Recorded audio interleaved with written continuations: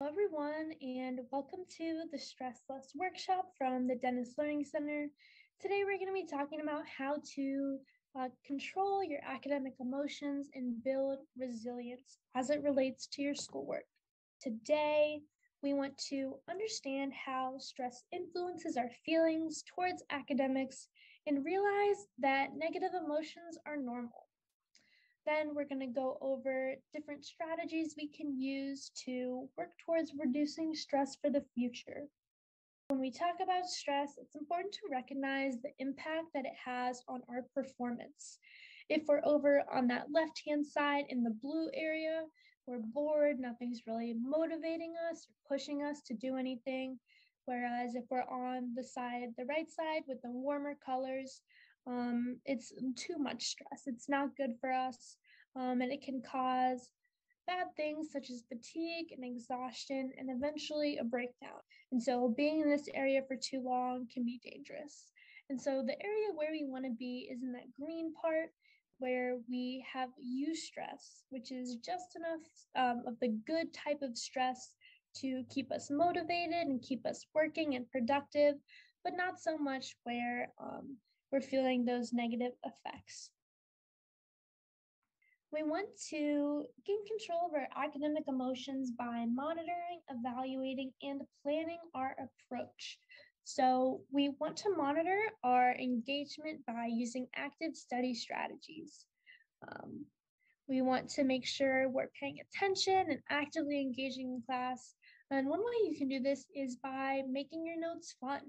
So highlighting, underlining, reviewing with friends or a group, and adding in pictures and drawings can be very helpful to keep you engaged.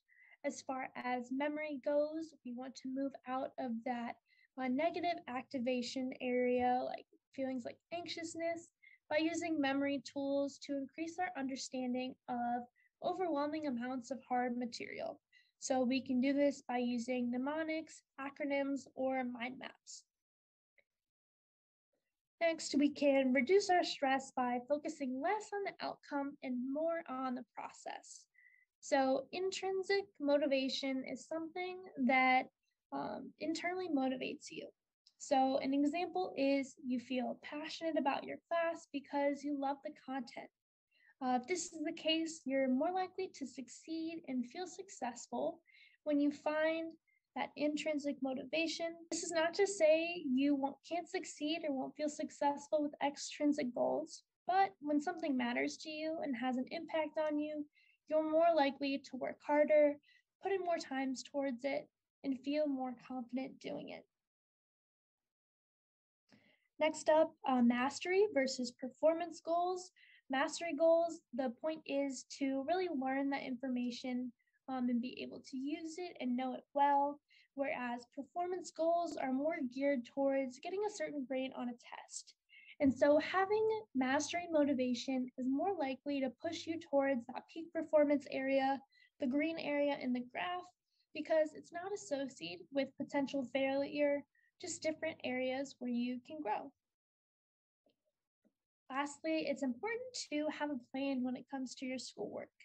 Anxiety can be reduced by breaking up assignments and asking for help.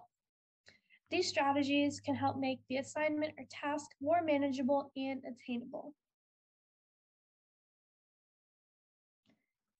So in order to challenge negative distortions that you may have, you can adjust your mindset.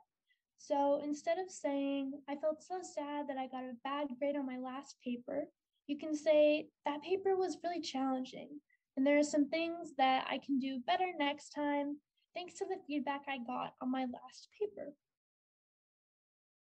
Another thing you can do is provide a sense of control. So having a sense of control can provide comfort and reassurance in an area of unfamiliarity. It can remind you that you're in control and you know what you're doing, and so it stops you from letting those negative distortions overwhelm you. This can include making time management plans, reaching out for help, making a planner or a to-do list, and much more.